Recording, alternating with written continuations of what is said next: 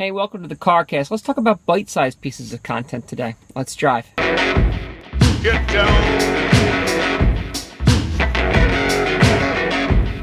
Get down. Get down.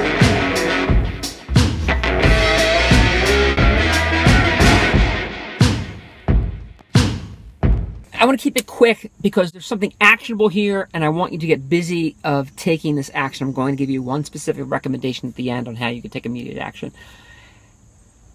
One of the first things I do, and I'm working with someone, whether it is the multi-billion-dollar global conglomerate, whatever it is they do, or the one-man band or one-woman band, single solo entrepreneur. The very first thing we do is we take a look at their content out of the box. What is it that they are communicating? How is it categorized?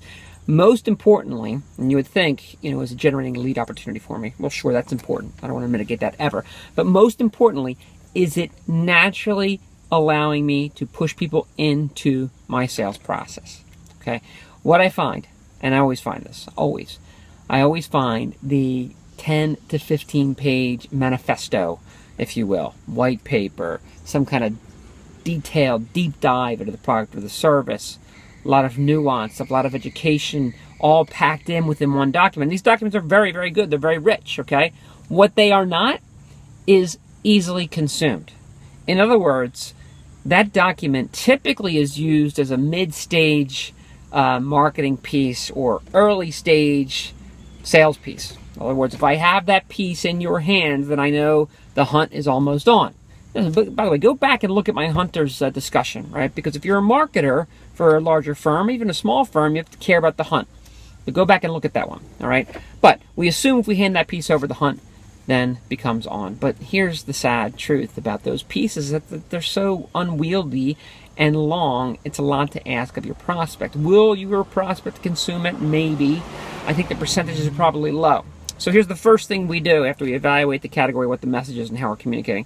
We start to take that piece, the one that's the most informative, the most educational, the most specific, the one packed with most prescription and recommendation, and we start to chunk that up into little pieces in the natural way that the sales team connects, engages, nurtures their prospects, and indeed does some early stage prospecting. Now, instead of one single shot at bat with this gigantic monolithic piece, we could, let's say if it's 15 pages, right? We could literally chunk that up into at least one piece per page. That's the typical average, right?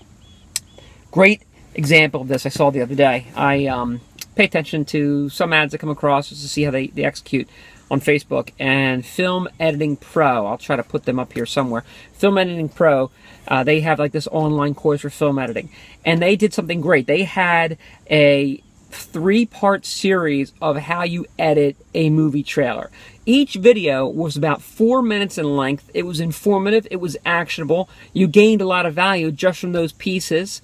And at the end, they said, hey, there's this course that we have. You could sign up to get more detail and all, get more in depth with this. And they also had a bunch of resources. If you buy the course, you also have sound effects and, non-licensed music you could use for your video. See, that's a perfect example. And what they could have done is had that one video, 3 and 12-minute bites, right? I'm sorry, the 4-3 could have been one big long video, okay? But they chunked it up in very discrete pieces. They fed it to me piecemeal, or the people that were on their mailing list, and then at the end was the sales opportunity. So they immediately got someone engaged. Now look, that's a little bit more transactional in nature, but the same thing applies no matter what you're selling. It doesn't matter what you're selling. Here to tell you no matter what you are selling. So go and look. Here's the action that you need to take now. The biggest, most informative, packed with information piece that you've produced ever. I don't care if it's video, audio, written, presentation, whatever it is. Go look at that and dissect it to see what value it's communicating in each segment of that piece. Take that value and now repurpose it into smaller bite-sized pieces. But most of all, start with email. People still email, believe it or not, and it's a great way to communicate and prospect.